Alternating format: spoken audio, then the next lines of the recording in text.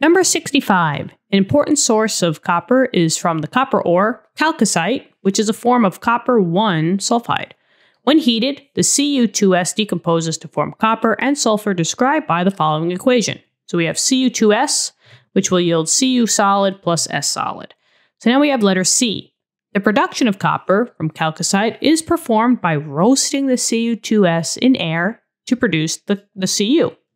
By combining the equations from parts A and B, write the equation that describes the roasting of the chalcocite and explain why coupling these reactions together makes for a more efficient process for the production of the copper.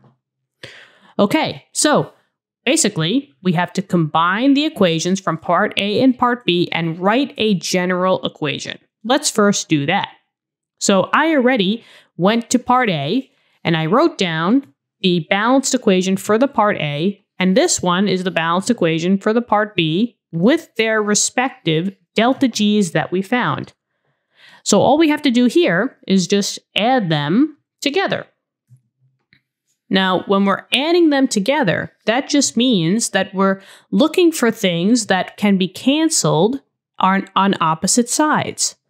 So I'm looking at this equation, and I'm looking at this equation to see if there's anything that are the same. And yeah, there's a sulfur solid that's on the right side, and there's a sulfur solid on the left side. And it's the same amount. I got one on the left, I got one on the right, so these will cancel out.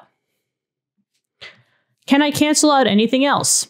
Nothing else is the same, so now I just gather up my reactants, I gather up my products, and I write one nice equation. So the resulting equation is Cu2S. It does not matter which one you say first. I'm just going to, go from top to bottom. Cu2S plus oxygen gas yields, we have 2Cu solid plus SO2 gas. Now, when we do this, we have to take our delta G's into account. We have to add the delta G's. So 86.2 plus a negative 300.1. Our resulting delta G standard, which is that notch, for the whole entire reaction, for the coupled reaction, is 86.2 plus a negative 300.1.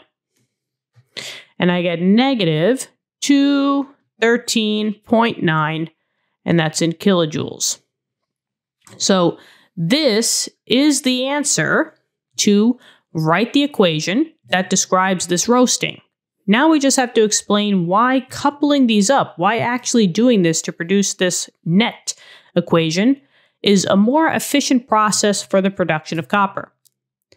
Well, if I produce the copper this way, my delta G is a negative 213.9. By coupling, we get a delta G that's a negative value, right? Specifically, it's the negative 213.9, but it's negative nonetheless. So by coupling this reaction, I'm producing a delta G that's negative, and remember, a delta G that's negative is always a spontaneous reaction. This means that I do not need any additional energy to produce my product. So a spontaneous reaction is always favorable. Now, if I try to produce the copper, because that's what it wants to produce the copper. So I'm looking at the first equation. If I'm trying to produce the copper without coupling these, so maybe I'll say without coupling, what is that delta G? Well, now the delta G is a positive number. It's specifically positive 86.2, but it's positive nonetheless. A positive delta G is non-spontaneous. That means if I wanted to produce this copper by just running the first reaction, I would need to put some additional amount of energy source, probably, raising the temperature to make it get done. This is unfavorable. Unfavorable.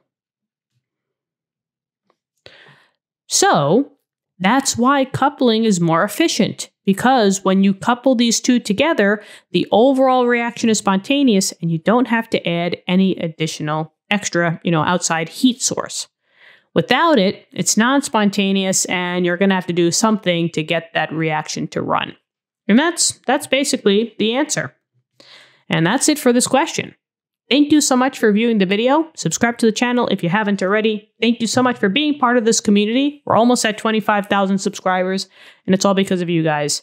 Thanks for being part of the community, and go check the channel out. We also have physics and math videos on the channel at the moment. We have like over 4,000 videos for you guys, so go check it out. All right, I'll talk to you soon.